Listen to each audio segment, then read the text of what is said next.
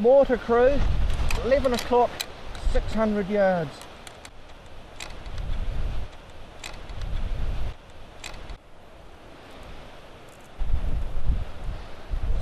Yards, wind moderate over left shoulder, 1 click left.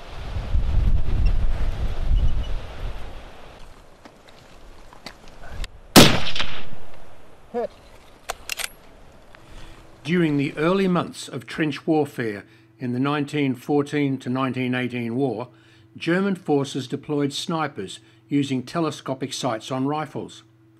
They inflicted an unusually high number of casualties among officers and specialist troops.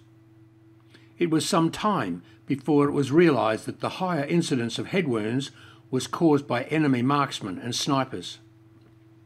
To counter this, British, Canadian, Australian, New Zealand and South African units fitted aperture and Galilean optical sights onto rifles used by marksmen. An urgent requirement was forwarded to the War Office for telescopic sniper rifles, along with specialist training and schools for snipers and observers. Over the next few years, Allied snipers gradually gained the upper hand over their German, Austrian and Turkish counterparts.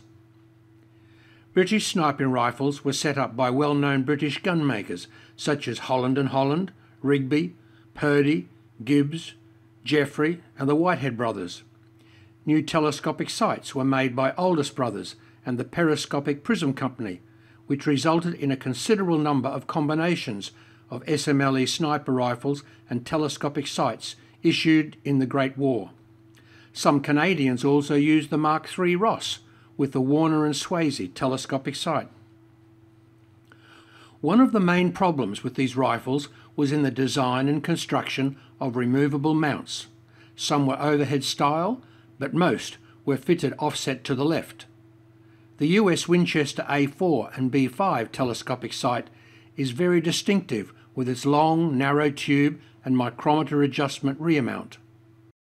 At the end of the war, the Patton 1914 rifle was fitted with the model 1918 telescope sight to become the regulation sniper issue, although by the time it was produced in sufficient quantity, the war had ended. Many SMLE rifles were used for competitive shooting with rifle clubs, and they were fitted with detachable aperture rear sights. Heavy profile barrels were widely used in Australia. These are marked with an H on the top of the Knox form. Rifles that were factory fitted with the heavy barrel are stamped H on the buttstock at the wrist. This heavy barrel was also used in the Australian SMLE sniper rifle, fitted with the Patton 1918 telescopic sight.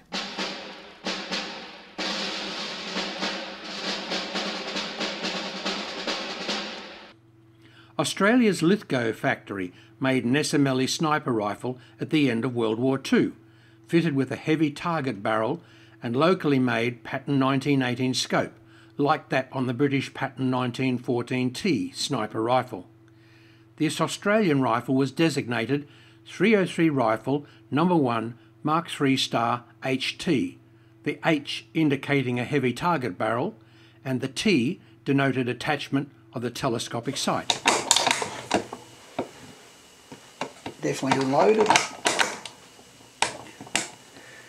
Being able to fit the scope, we flick the back lock back. The front claw mount, because it's a low mount, they have to dish the rear handguard, so lift up enough to clear the back section. It's a matter of drop him in, flick him back in place, and we're ready to go.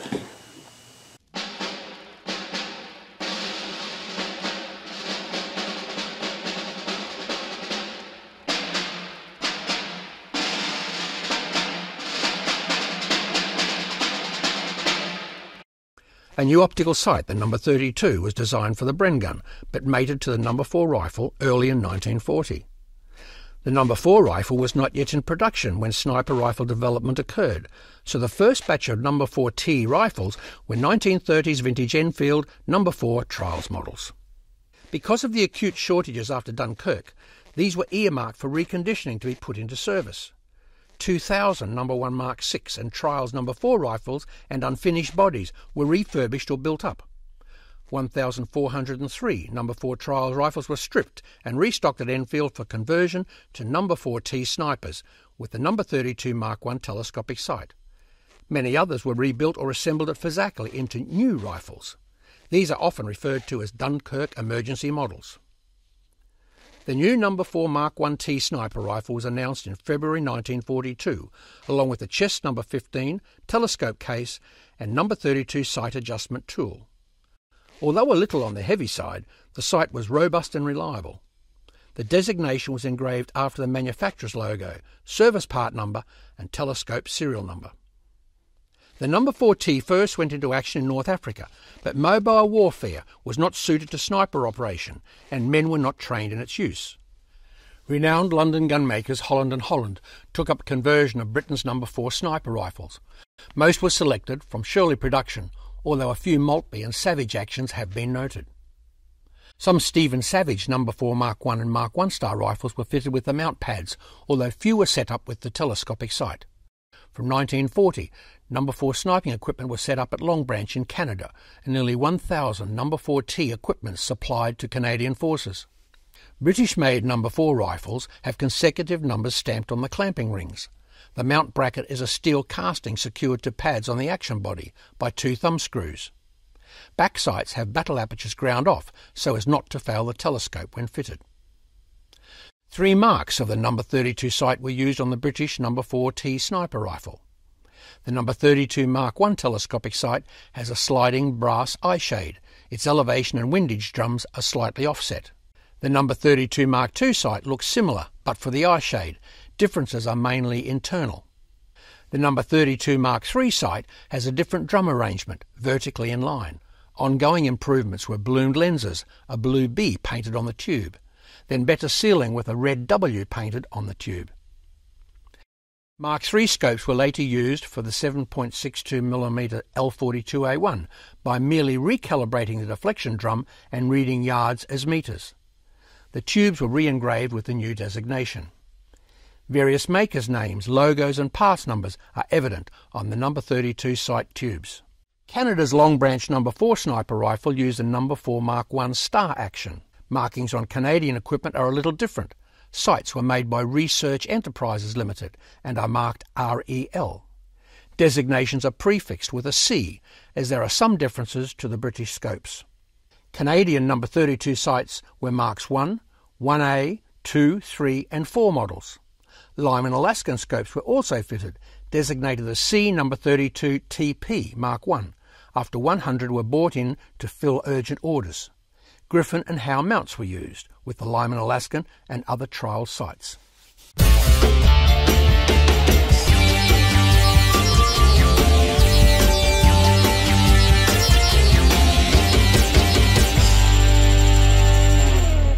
Converted during World War II. This particular one, stamped in the butt, has S51 for the Holland and Holland conversion. These were made from rifles that were test fired and selected for their accuracy. They'll be stamped with a TR on the bottom of the receiver ring, the action ring, a T above the No. 4 Mark 1 designation. On the foresight block, they have a screw to tighten to hold the foresight blade in place.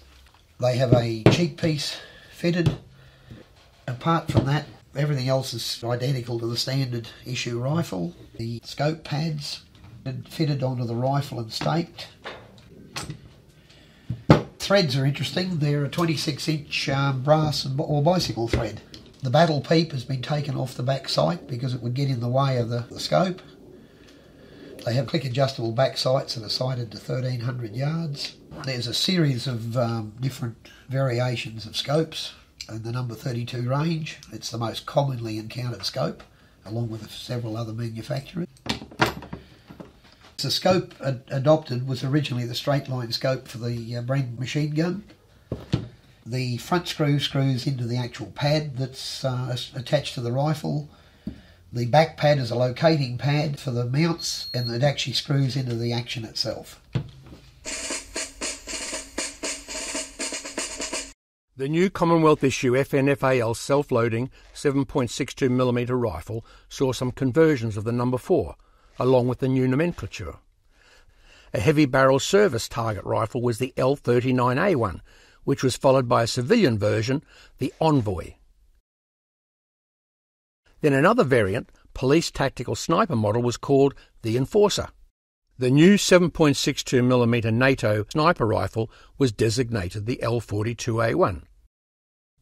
Over 80 years after the .303 magazine Lemaitre was introduced, the 7.62mm L42A1 sniper was approved in August 1970. It has a special heavy chrome moly barrel with 4-groove rifling. It weighs more than the .303 No. 4T due to the heavy barrel. Set up at Enfield, most were converted No. 4 Mark I Ts, although a few No. 4 Mark I Star Ts were also included. The No. 32 Mark III telescope was modified slightly, original markings cancelled out, and the NATO code, designation and stores part numbers inscribed. Other specialist models include the Police Enforcer and Target variations.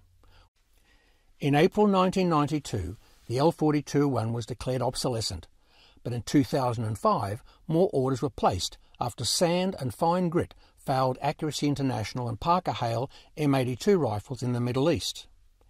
As a test control, the L42A1 outperformed the others, so more than 100 new L42A1 rifles were ordered with Schmidt & Bender 6x42mm scopes. Batches of 50 each for the Royal Marines and Parachute Regiment, with a few more for the Special Air Service, were prepared. The renowned Lee Enfield was again in frontline service nearly 120 years after it was first adopted.